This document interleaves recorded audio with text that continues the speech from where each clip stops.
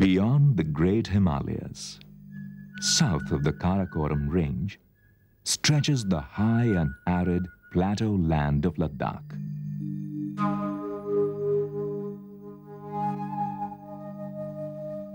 This is an awe-inspiring and rugged region, guarded by formidable peaks. This high-altitude, cold desert encompasses a startling variety of landscapes, which vary in altitude from 2,500 meters to over 7,000 meters.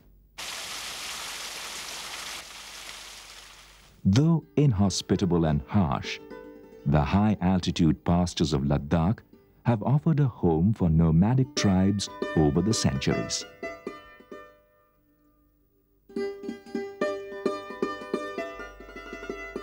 The fertile valleys along the river Indus too have provided a home for settlers from across the Himalayas and from parts of Central Asia.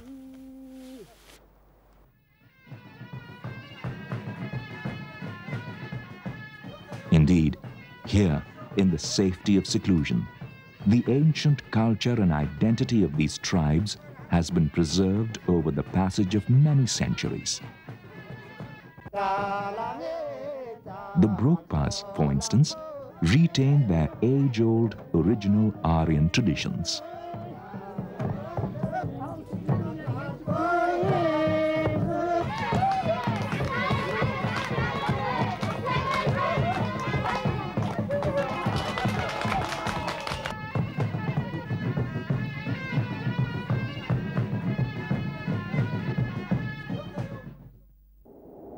In the expanses of the Nubra Valley, these double-humped camels, native of Bactria, are reminiscent of the times when Ladakh was a major junction on the trade routes of the ancient world. Ladakh literally means the land of many passes.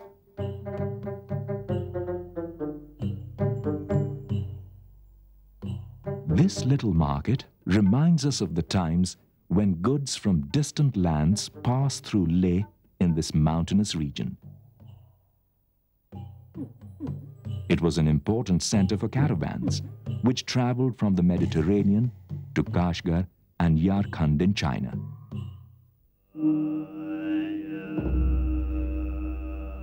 Along with the caravans flowed philosophic ideas and artistic influences.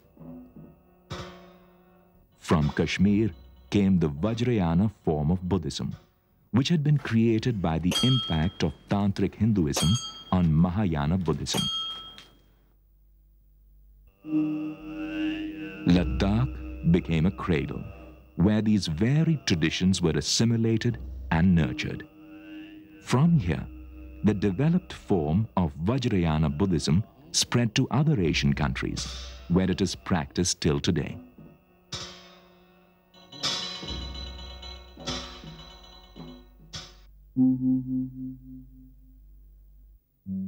In the early 11th century, 108 monasteries were built in the Trans-Himalayas under the patronage of King Yeshe-O, who was responsible for a great revival of Buddhism.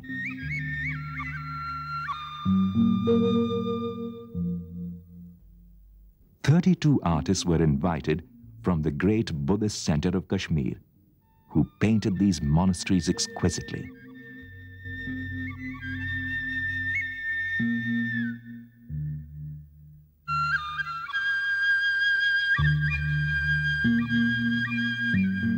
These early monasteries of Ladakh present an important milestone in the development of Asian Buddhist art.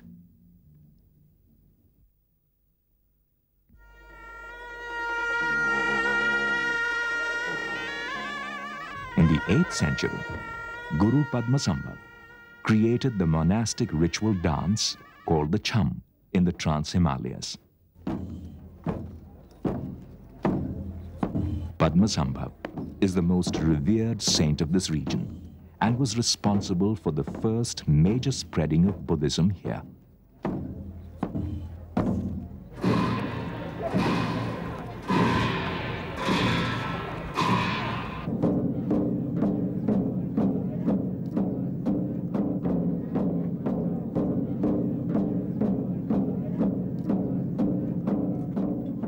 Buddhist monastery, we see the monks wearing masks of benign and wrathful deities.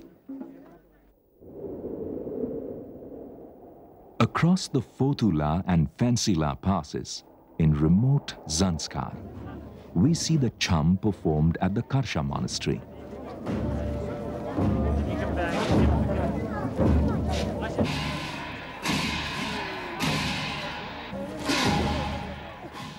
The chum was conceived to help in the process of meditation on the various aspects of the Buddha's wisdom.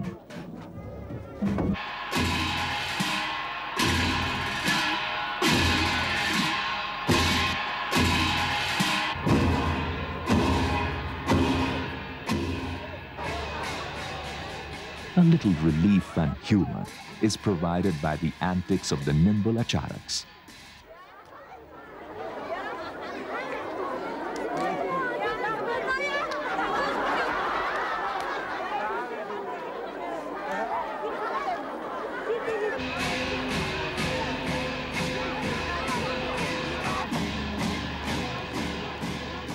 The dance also depicts the victory of good over evil, culminating in the destruction of the human ego, represented by an effigy called a torma.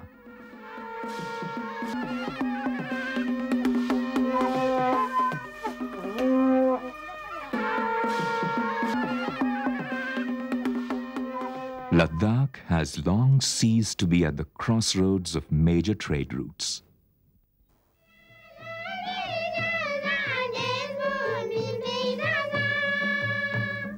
However, it still attracts many from all over the world who are enthralled by the imprint left by those centuries of vibrant interaction of different cultures here.